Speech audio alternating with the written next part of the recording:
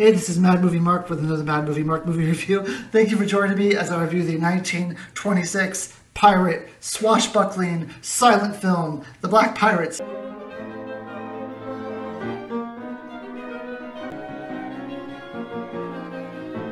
Hey, all right. Thank you. I appreciate that. I'm reviewing every movie that has 100% fresh rating on Rotten Tomatoes. I'm giving them all a score of 1 to 10. After I watch them and score them all, I will rank them from worst to best. I started in the 1920s silent movie era. I made it to 1961, and then another movie from the 20s popped up on the 100% fresh list. So I'm going back. I'm doing The Black Pirate from 1926. This movie has 100% fresh rating from the critics and a 69% fresh rating from the audience, which is not ideal. This movie stars Douglas Fairbanks as the Black Pirates, Billy Dove as the Princess, and Sam DeGrosse as the Pirate Lieutenant. So this is the first movie I've ever seen with Douglas Fairbanks. To be perfectly honest, I had never heard of him until I watched this movie, and I will say this is a strong, buffy guy for such a small stature. This gentleman. I'm sure I'll go back and watch other movies with him. I know he did a version of Robin Hood, so I'm a huge Robin Hood fan, so I'll probably go back and watch that. But anyway, this movie is The Black Pirate. Like I said, it is a silent film, and it's in color from 1926, which is amazing. When I say it's in color, I really mean it's red and green, basically. Most of the movie is in red, and then some of it is also in shades of green. Even in some instances where Fairbanks is swimming in the water is red, which is very ominous. I don't know if they were, I mean, obviously they're not, I don't think they're going for like blood in the water type of thing, but it is pretty cool, the pirate movie, to see them in red water. It's pretty amazing. So the movie has a pretty, I would say, a pretty simple storyline to it. In the very beginning of the movie, we are shown a band of pirates who have captured a pirate ship. They have plundered everything from it, and they are now with the crew of that pirate ship on board. They're going to blow it out of they're going to blow it up. They're going to kill everyone and blow up the ship.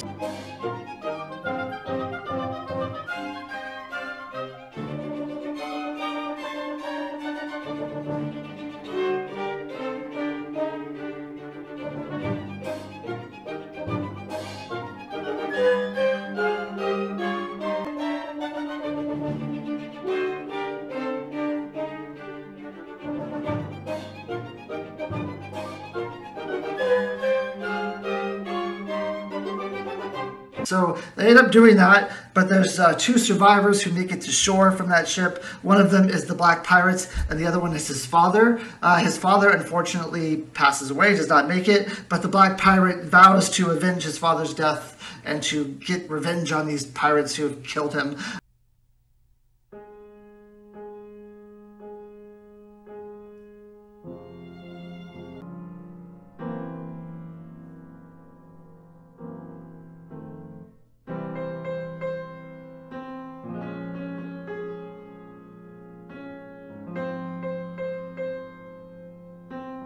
So he ends up infiltrating the band of pirates by challenging their greatest swordsman to a sword fight, and he wins the sword fight.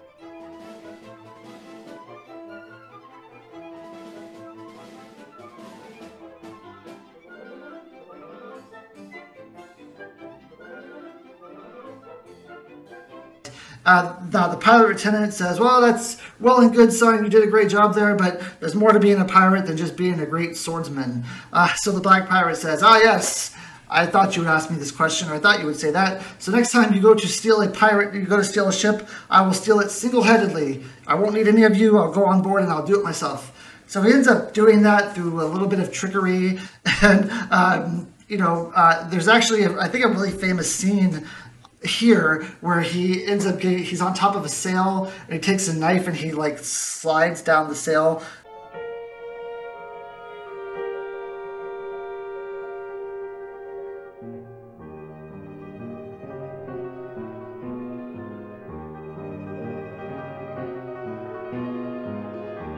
Pretty sure Mythbusters did something about this, but it's been a long time since I've watched Mythbusters, so I might be wrong. They did so many things when it comes to movies, but anyway, it's a really famous scene. And what he's doing on the ship, his acrobats, his presence, his ability to do all these complicated stunts. It's absolutely amazing. I don't honestly. I haven't researched. I should have researched this, but I don't know if Douglas Fairbanks did his own stunts. But if he did, absolutely crazy what he's doing.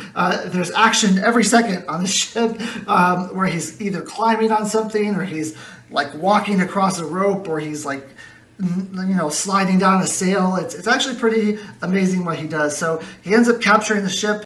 So he says to his crew basically, hey, I have an idea. I took this ship without firing a single round. I didn't fire a single cannon. I didn't have to kill anyone. Well, maybe he did, I don't know. But anyway, I didn't fire a single round. The ship is completely intact. Why don't we just take the ship instead of blowing it up? Wouldn't that make more sense if we just take the ship and we could sell it? We could sell the crew. You know, we can make money off of this.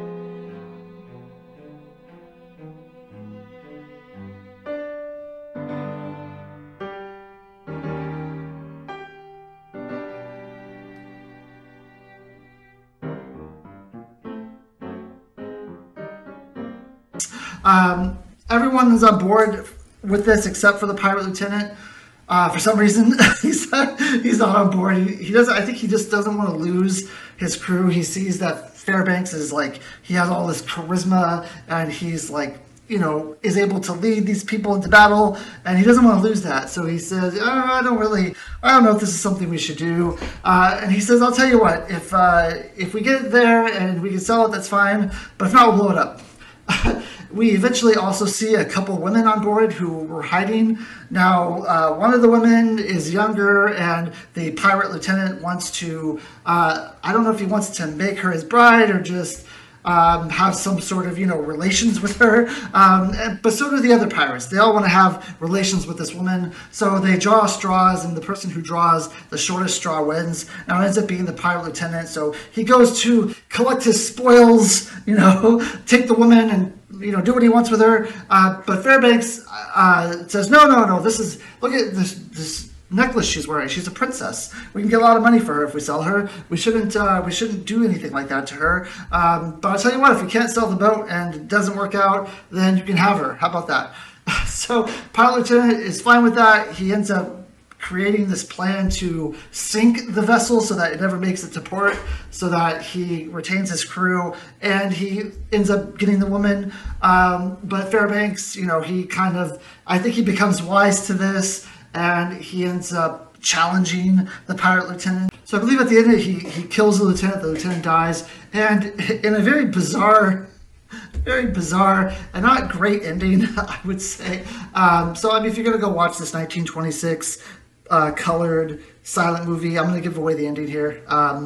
So at the end of the movie, we learn that the Black Pirate is actually a duke. So he's of royalty, and the girl who he said was a princess, who I thought he was just joking so that he could, you know, save her, and he just made this up. She actually is a princess, and he says, you know, I don't want to be too forward here, but I'd like to ask for your hand in marriage.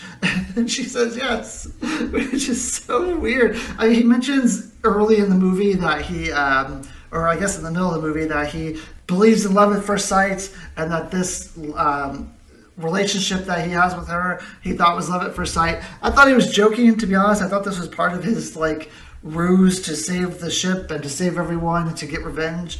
Like, it was hard for me to decipher, like, if he's actually being serious sometimes, or if he's just trying to fool people so that he could continue this game where he gets revenge. But apparently he was truthful when he said that it was love at first sight, and he falls in love with this woman, and he asks for her hand in marriage, and she says yes, and that's the end of the movie. It's such a killer. So the movie was, I mean, it was full of action. I love all the action in this movie. It's fantastic. The plot line is a bit loose in this movie. Not too, I mean, it's very easy to follow, I would say, up until a point, until at the end where they're like, hey, guess what? I want to marry you. I didn't see that coming. Like, I didn't feel that there was like this really love attraction between Fairbanks and between Dove, or I guess the Duke and the Princess. I didn't see the chemistry. It didn't make any sense to me. And it was just very sappy at the end. It was like, okay, this is dumb. Basically, this ending is so stupid.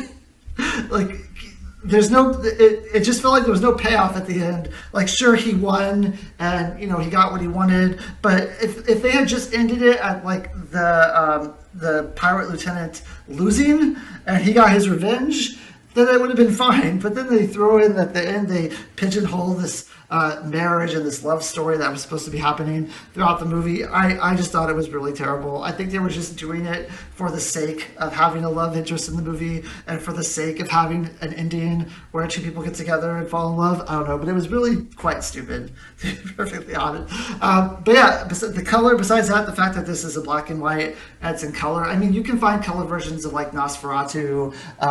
The Golem has a color version, but I think that this was maybe actually meant to be in color. Maybe I'm wrong about that. Whereas I don't know if Nosferatu and the Golem were. I think they might have just been colorized later, because in Nosferatu and in the Golem, you see a lot of different colors. You'll see like yellows, you'll see reds, you'll see blues, you'll see greens, purples, whatever. But I mean, it's like the lenses are changing colors almost. But in this movie, it's really just green and red. That's all it is. So like, I wonder if like this is just an early trying at, an early attempt at doing color, and it looks really good. I mean, green and red looks good for this movie. It's not bad.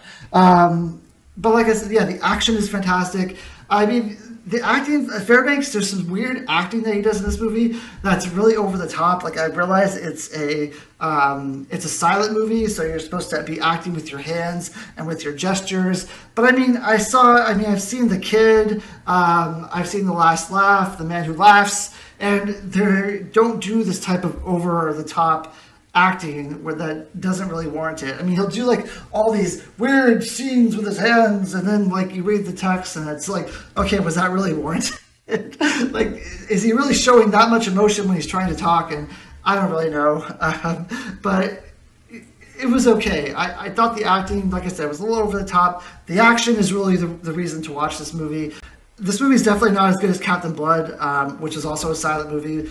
Captain Blood had more action. It had more of a story. It was also about pirates, but you felt like you were more invested in what was going on in Captain Blood. Whereas this one, it's like, I'm invested in him, but I'm more invested in watching like his action on screen and what he's going to do, and like, is he going to fly down something? Is he going to walk across a bunch of ropes? Is he going to hop over like the ship? I don't know. The ship, I mean, I was more in tune as to like what he was doing physically on the screen than what he was actually doing like with lines and with dialogue and with emotions on the screen. It was more about his action. Anyway, I thought the movie was okay. Definitely not the best silent picture I've ever seen, but also not the worst silent picture movie I've ever seen. So, it's somewhere in the middle there, but I'm going to give it a 7.5 out of 10. Thank you. I hope you join me for my next review, which will also be today, which is going to be Sanjuro. Thank you. I hope you have a great day.